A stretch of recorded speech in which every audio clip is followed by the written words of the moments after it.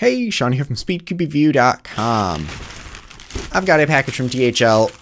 I don't really know what's inside here, so I was notified by one company that they were sending me something, but I was also told to not mention anything about it until they told me so, but they told me it is okay. Either today or yesterday. So it might have been today, but either way, I am allowed to talk about this now, so let's check this out. It is what I thought. Okay, so we have the Bell V2. Now I did a video on this, so I'm gonna give that away. But we have a bunch of QiYi gear puzzles. I have never used any QiYi or any gear puzzles. I've used a couple like at a store and just messed with it. But I don't actually have any. So we've got a, I guess, Pyraminx one. I don't know if I should call it a Pyraminx. It's just a pyramid shaped. We've got a 3x3 ball. We've got a regular 3x3. Wow, these are warm from being outside. And we've got a cylinder. Okay, a couple things about this. Let's check it out. Raphael puzzles. Do they all say that? They all say Raphael puzzles, I believe it's pronounced. And none of these are stickers. These are all caps, so you're not going to have to worry about these getting lost or falling off. Okay, turning.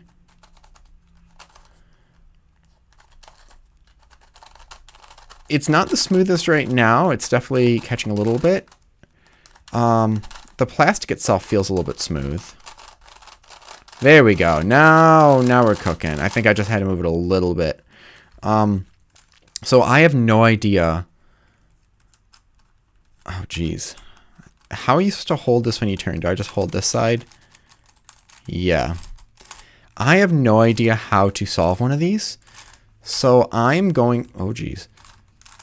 So this is going to be my first attempt at solving these. Just a review of these right now before I get going with the actual solve. Oh my god.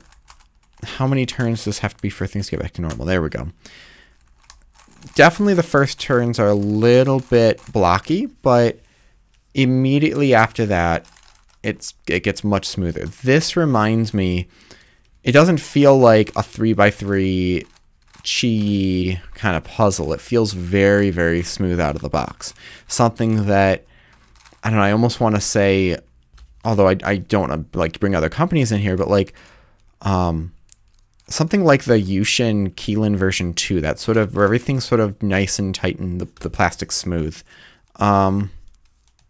Is that how do I turn it, like the tip of this? Oh geez, that is crazy. I don't even...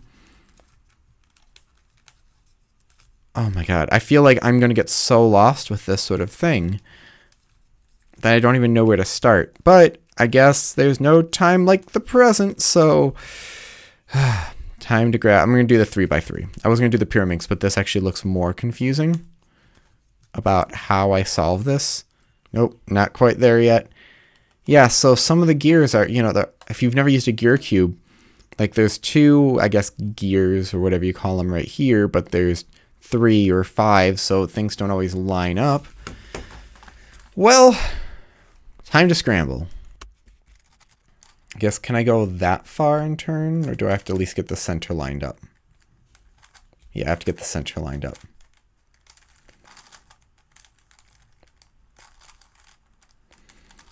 This is pure madness. I don't even know how to start with this.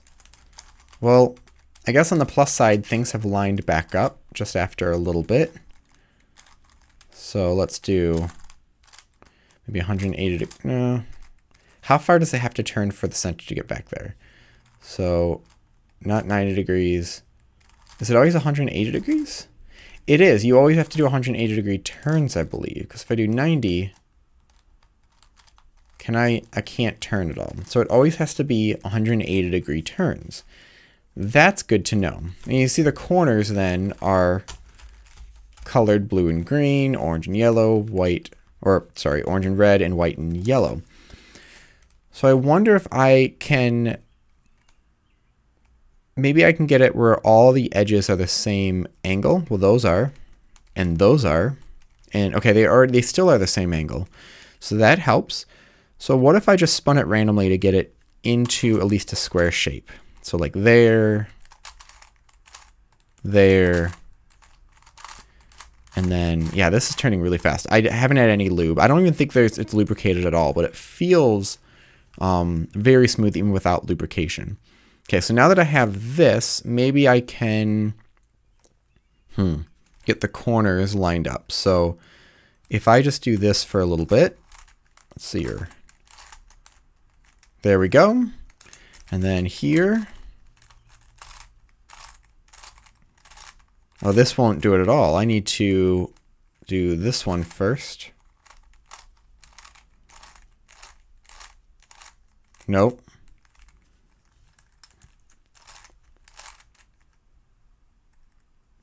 Ah, okay. What if I did... There we go. Wait, those are like... Okay, no. I was lining up the edges now. So... And now that'll work. There we go. Okay, so I got into a square shape. Corners are lined up. Okay, what would be next? So let's see if I do... So it looks like every 3 turns, they straighten back out. So if I do 6, the corners will be back to normal. I want to see what happens to this blue and white edge and the green and white edge. So we're going to do 1, 2, 3, 4, 5, 6. They went to the bottom, so they just went to opposite spots. So I could put this here and that here. Can I do that this way? Good. And then 1, 2, 3, 4, 5, 6. Well, that didn't work.